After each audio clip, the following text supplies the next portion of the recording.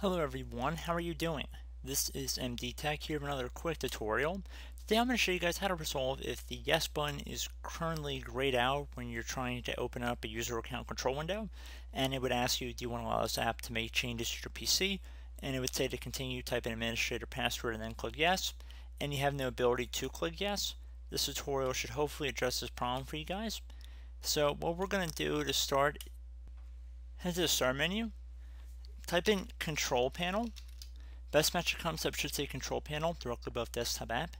So you want to left click on that one time, and you want to set the view by to large or small icons.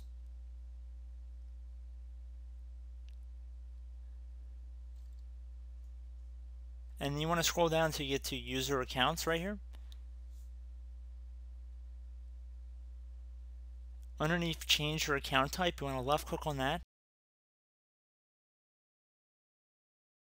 If it's currently set to standard, you want to make sure you move it over to the administrator position, and then you would left click on change account type. But since we're already an administrator account, we can't go back to standard, so we are an administrator account. There is a workaround for that, but I'm assuming most of you guys are currently a standard account. So you would switch it to administrator, click on change account type, and then you would close out of here. Probably have to restart your computer, and then hopefully your user account, you won't be getting those errors with a grayed out yes button when you're trying to load those kind of applications. So I hope this brief tutorial was able to help you guys out, and as always, thank you for watching, and I will catch you in the next tutorial. Goodbye.